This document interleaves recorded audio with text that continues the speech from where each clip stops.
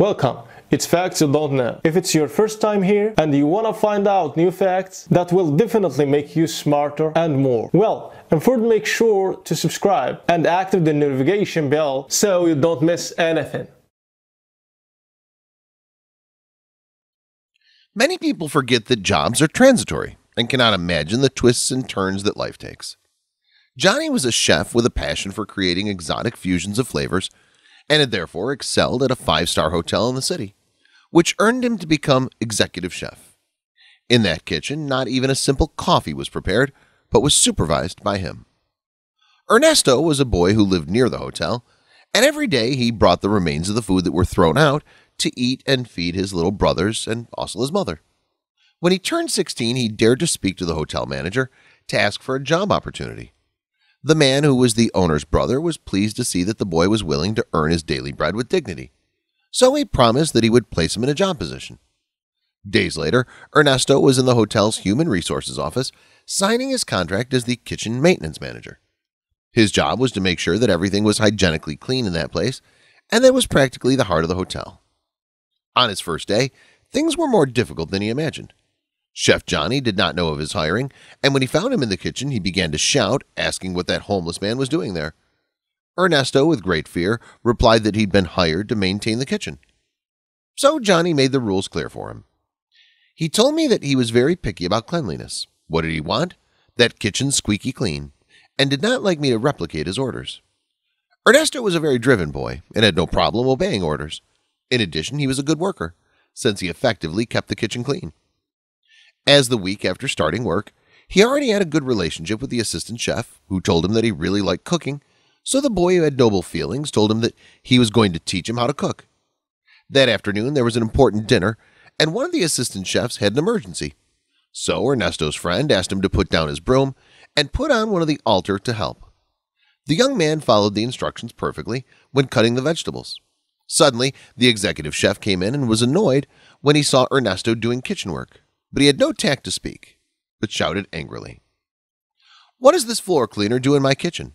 This is a lack of respect for the work of chefs. We are a quality restaurant, and here the one who cooks is because he knows, not because he wants to. I studied in the best cooking school in the world, and it's not fair that someone who practically came out of poverty comes to work for me. Please take off that apron and get on your cleaning job," Chef Johnny said. Ernesto felt that life was getting out of hand, out of the shame he felt.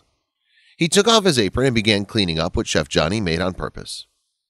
In the kitchen, all was silence, and Ernesto was crying secretly. When Chef Johnny went to supervise the dessert process, the assistant chefs tried to boost the morale of the young man who had the illusion of learning to cook. That day was quite tense for this boy, because Chef Johnny from time to time threw hints at the young man. He spoke of people who were abusing trust and did not understand their place. Also, for the sheer pleasure of throwing away garbage, so that Ernesto had to pick it up. When Ernesto got home, he told his mother how he'd been humiliated. She hugged him and told him not to cry because no one could frustrate him in his dreams, and emphasized that he had the talent to shine without needing the approval of someone as conceited as this Chef Johnny. The days went by, and Chef Johnny deepened the discomfort he felt towards Ernesto. He took every opportunity to make him feel bad, and went so far as to tell him that he was born to mop. The sky was falling. However, on that occasion, the head of human resources heard all the humiliations that the chef was releasing against Ernesto and immediately asked him to please respect his coworker. Otherwise, it would be necessary to send you a warning in writing, and this would be quite serious. Johnny's anger just increased, and he felt that Ernesto was to blame for the wake-up call that they had made. A few days after that episode, Johnny went to the manager to complain about young Ernesto. He said that he was not proactive, that he cleaned poorly, and he did not straighten kitchen utensils well, which put the hotel's prestige at risk. The manager listened to him carefully and asked him what he was proposing, and without thinking twice, he replied that the best thing to do was without his services. The manager was a fair man, and he decided to talk to the other chefs and also worked in the kitchen, and they told him about the humiliations that Ernesto was subjected to almost daily and explained what had been the cause of Johnny's discomfort. The nobleman called Ernesto and told him that he was no longer going to work at the hotel. The young man felt that the world was collapsing because he was going to lose the only economic income that was in his home. When he saw him crestfallen, the manager told him not to worry, that if he took him out of cleaning work, it was because he would send him to study gastronomy and a scholarship, that his brother was the owner of the hotel, which he was going to grant him. Ernesto couldn't believe what he was hearing, but he was worried about how he was going to feed his family. The manager told him not to worry either because a full supply was going to be delivered to his mother every month while his studies lasted. Within 2 years, Ernesto had become executive chef and continued studying in specialty and fusion food. The hotel manager, knowing that Ernesto was already a chef, asked him to report to his office the next day. This time, he offered him a job to be the chef for special banquets. Ernesto accepted with great joy because the salary they offered him was excellent, and with it he planned to build a decent house for his family. However, he was a little worried about working alongside Johnny.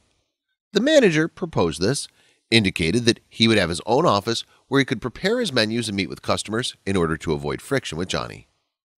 A week later, Ernesto was already installed, and I was not very envious of the privileges that I felt that they had given the chef, who for him was a novice. So he was willing that young man did not grow up in that hotel. When it came time to attend Ernesto's first big event, Chef Johnny believed it was his chance to make the new chef look bad. The day before, Chef Ernesto left the chicken he was going to cook dizzy, put it in that refrigerator, and went to rest. Hours passed, and the next day when he was going to start preparing that feast, when he opened the chicken container, he smelled a terrible stench. It's not known that, but the chicken was inedible. Ernesto had to inform the management of what was happening. Because there were many pounds that were spoiled, Johnny intervened and suggested there was poor preparation or abuse of some ingredient. But Ernesto ensured that this was not possible, that he had not applied anything that could cause that unpleasant smell. Management asked Ernesto to find a solution, and then he would investigate what happened. The young chef, but again the chicken, and although it did not marinate as he wanted, and the banquet was a success. Once again, Johnny was upset and got even angrier when Ernesto was congratulated on having managed to overcome the obstacles. In addition, in front of all the kitchen staff, the manager projected a video on a screen in which Chef Johnny was seen altering the chicken that Ernesto had marinated. Faced with the evidence, he just had to accept that he had made that mistake and was obviously fired. Ernesto felt very sorry and went to intercede for him with that management, no matter how many times he had humiliated him in the past. The young man managed to convince the manager to give him a new chance, and he did. Chef Johnny had a new opportunity, but this time he was hired as a dishwasher, and he was going to work under Ernesto. Although it felt like the world was upside down, Johnny had to accept because no one else would employ him with such references. What did you think of the story? What would you have done in Johnny's place? Thanks for watching. Please like and share the video in social networks. We'll be right back to you as fast as we can.